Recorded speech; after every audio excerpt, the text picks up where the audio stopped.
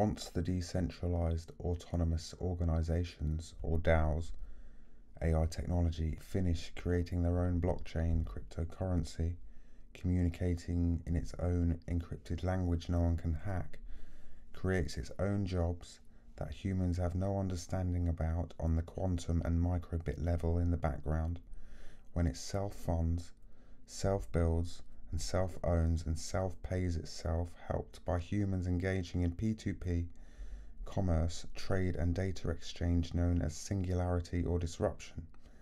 then the centralized debt banking systems will move into a technocratic, decentralized, blockchain-driven world. Will there be a need for politicians and bankers?